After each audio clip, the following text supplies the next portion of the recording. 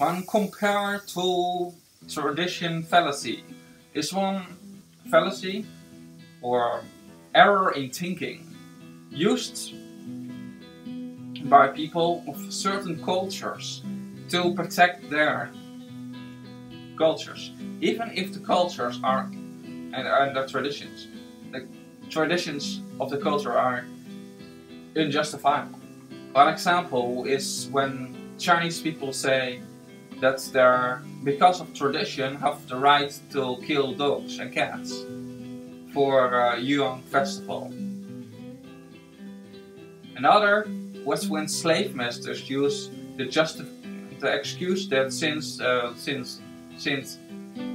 patron sent the slave back to his master in the Bible, it is okay to justify to kill, and exploit black people, because he rationalized that it is okay to exploit black people because the Bible says so.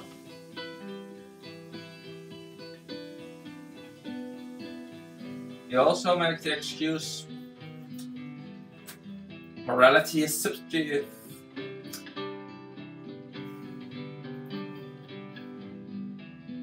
By that logic, we can also kill a lot of people because I'm a misanthrope.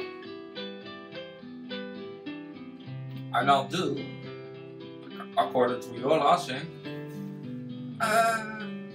Do people like vegans, or how in general don't like humans so much? Right, okay.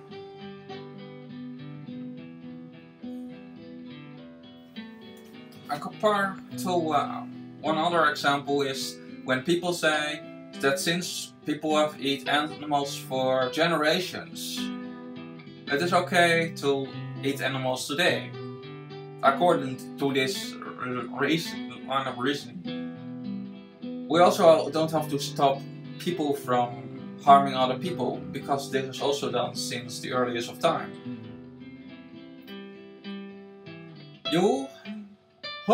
I hope that you understand that this reasoning is arbitrary and no justification for continuing to abuse other animals, because it don't matter that you are called your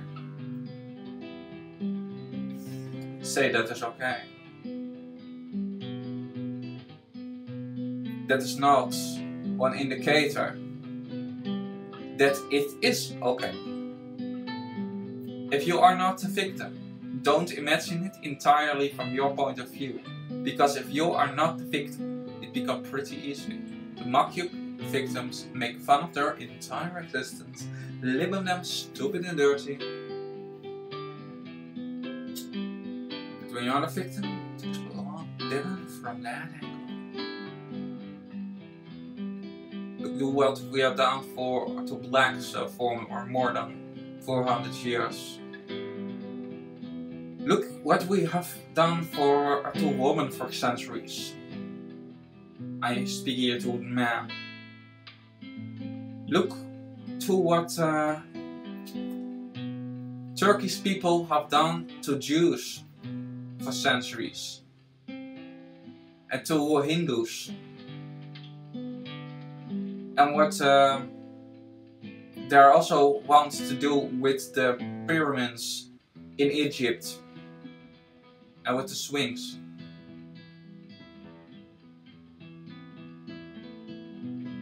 If you are not the victim, don't imagine it entirely from your point of view. It is time to learn some humility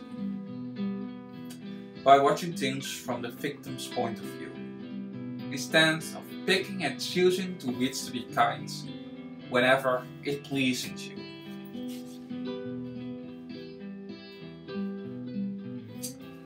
That's not moral. That's immoral.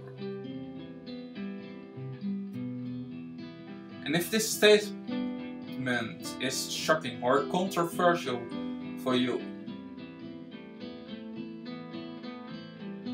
I might think that this statement was also hard and controversial for people like Hammond, the slave master.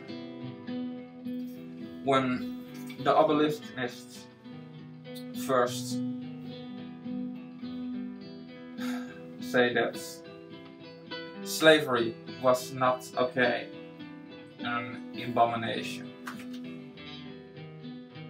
Understand you what I have to say? Understand you what I have to say? Vegan. What's the excuse for costing the least amount of money possible on this planet? Always be vegan. You don't have to be Einstein to figure out that animal exploitation industries are not only evil to animals who are not belong to our species. You don't have to be Einstein to figure out that animal husbandry or slavery is destroying our rainforest. You don't have to be Einstein to figure out that any day one area with the size of New York City is cut for hamburgers, for flesh from murdered living beings, mainly because of animal slavery. Go vegan. There's no excuse against veganism. Apologize for the way you are living, make a plea and move forward. Eat beans, eat lentils, eat legumes.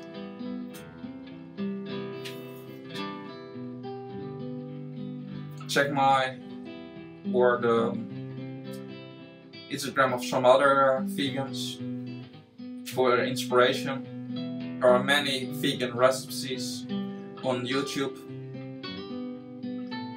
for food we eat. Actually, it is not vegan food, it is food vegans eat actually.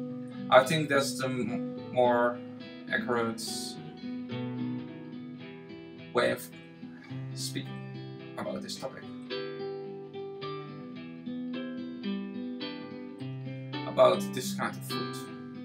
Because veganism is not a diet. It is a moral imperative.